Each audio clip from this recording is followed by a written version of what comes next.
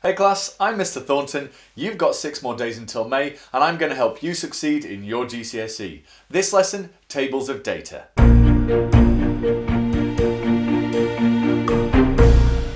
I've marked a lot of mock exam papers in my time, and one of the most common things I've seen when marking those is that students will get to a table with some data in it and pretty much give up on that question.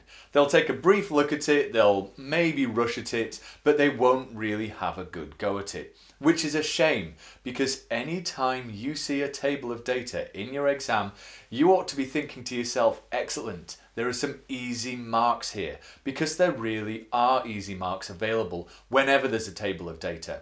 They're always going to ask you to do pretty much the same thing, which is they're going to ask you to interpret that data. So they're giving you the information. This is not information which you've had to learn, it's just something which you've got to look at and make a little bit of sense of. And that's all they're going to be looking for, that description of what does this data mean? What does it tell us? And it's pretty easy once you know how to read those tables. Let me show you. Let's start out with a really simple example first. This table of concentration against rate of reaction. So you can see here we've got an independent variable, the thing which we're changing, that's the concentration. And we've also got a dependent variable, the rate of reaction, or how quickly a reaction is going to happen. And you can see that there's a fairly clear relationship here.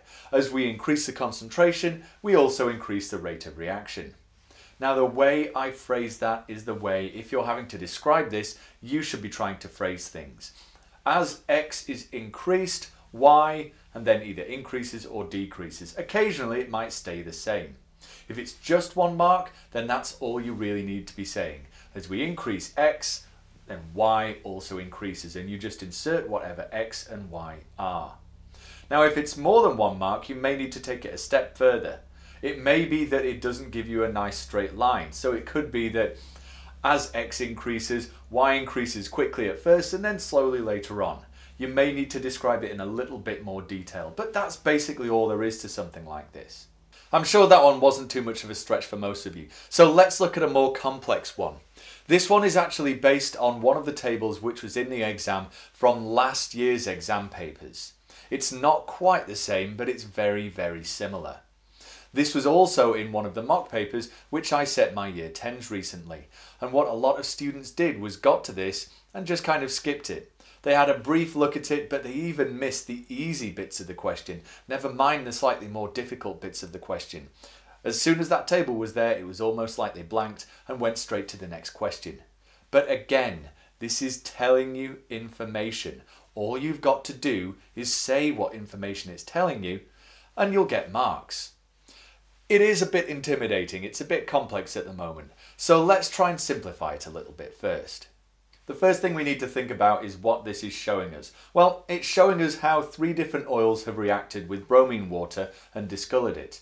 You don't even need to know any more details of the question to be able to start making some sense of this. It's a lot clearer though if we separate those different oils out. The oils are our independent variable here, and they're each on a different row. Generally speaking, your independent variable will be on separate rows, so look for the things going horizontally. And just to make it really clear, let's make them separate colours. And don't think that this is just something that I can do here. You of course can do this in an exam. You could shade them slightly differently just to make it clear to you.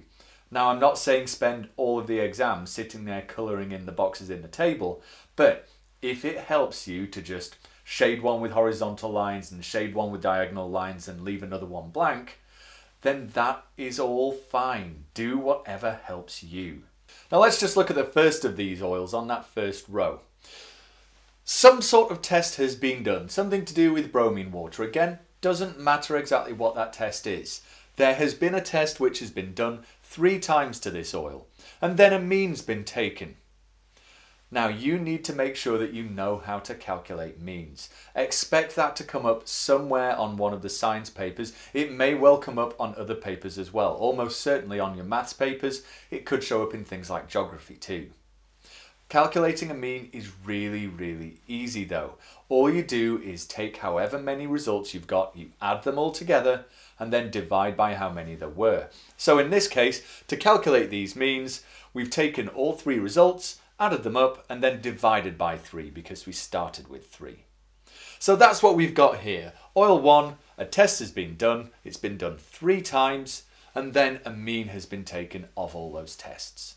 The same has been done for all 3 oils. Every one of them has had a test done 3 times to them, and the means have been taken. Now it can look a little bit confusing with the means written next to the raw data like this. Remember, the means are not raw data, they've been processed, you've done a calculation on them. So let's highlight where those means are, just to separate them out and make it absolutely clear that they are separate to those raw results. What we also need to be aware of is that these means in some way relate to this idea of how much unsaturated oil there is in a sample. You don't need to worry too much about what that means at this point. Just be aware that there is some sort of correlation between our highlighted column of means here and these percentages of unsaturated oil. On the exam paper this table is based on, the first thing that they asked you to do in the question was to find the anomalous result. They said there is an anomalous result somewhere in that table and you need to circle it. Again, an awful lot of people didn't even notice this was part of the question. But if you're looking for an anomalous result, what you need to do is focus on the raw data, not the means, not this stuff about percentages of unsaturated oil. That is all totally irrelevant. You are looking at the raw data which has been collected by the person who's been conducting the experiment. So it's these 9 boxes for tests 1, 2 and 3 for the 3 oils. And what you're looking for when you're looking for an anomaly is you're looking for that result which is sticking out like a sore thumb. You're looking for the result which is very different to the others in its own row, or very different to its mean. As you've no doubt already spotted, we've got one which fits that description. This one, for test 2, for our second oil, that one is quite different to the other 2 results for test 1 and test 3, and it's also quite different to the mean for that row. The mean for that row is very similar to the other 2 results, and this is because when working out that mean, what we've done is discard that anomalous result. We've ignored it. It's probably down to some sort of error, and so we've totally ignored it because it doesn't agree with the others. And so that is clearly the anomalous result. If we'd just done 2 tests, there'd be no way to know which one was the anomalous result. So you need to have done 3 tests in order to figure out which ones seem to be right and which one seems to be wrong. Now, why might that anomalous result have occurred? They do quite like asking you about this as well as asking you to find the anomalous result.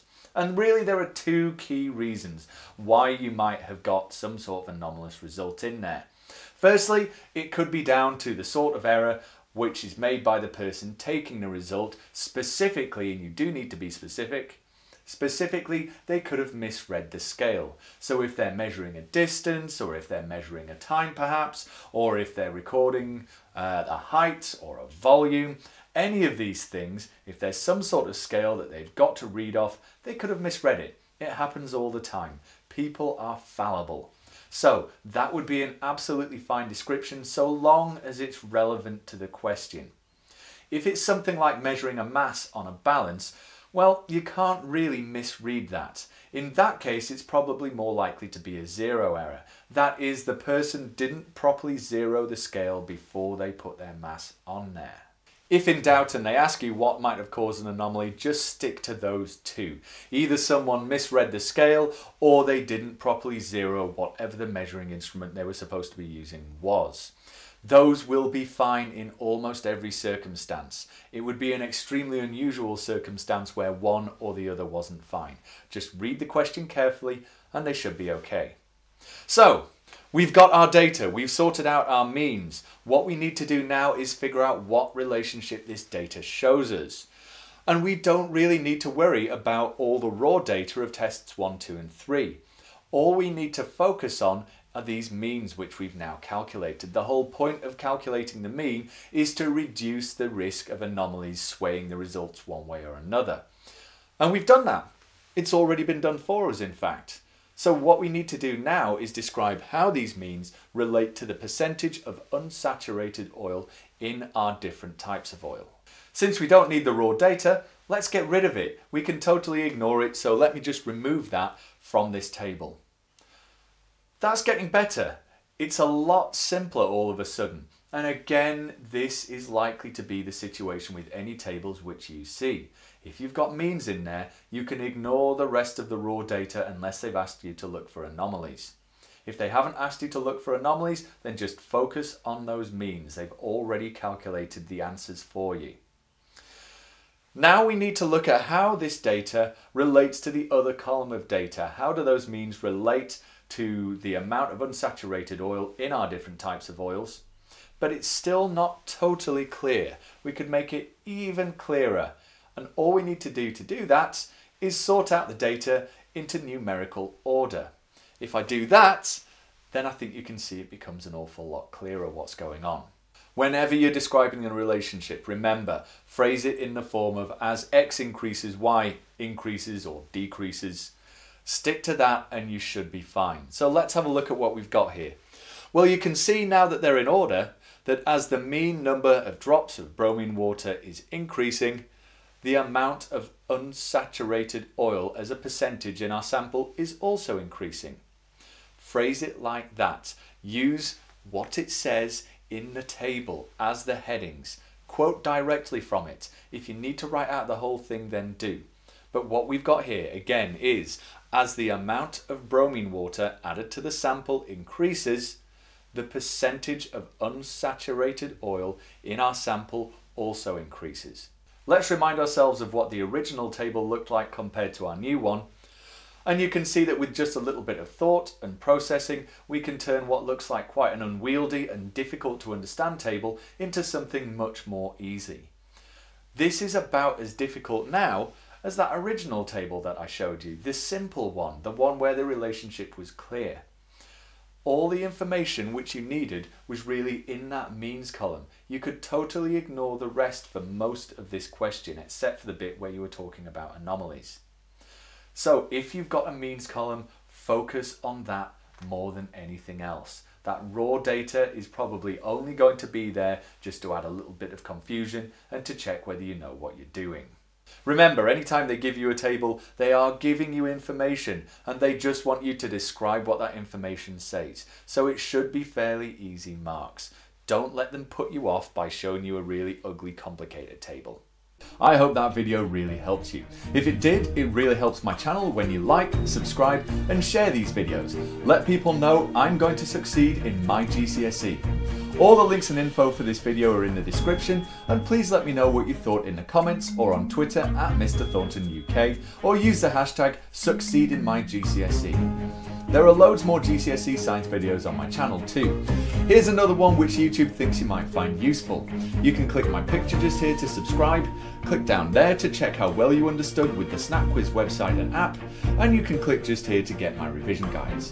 Good luck in your GCSEs everyone, and thanks very much for watching.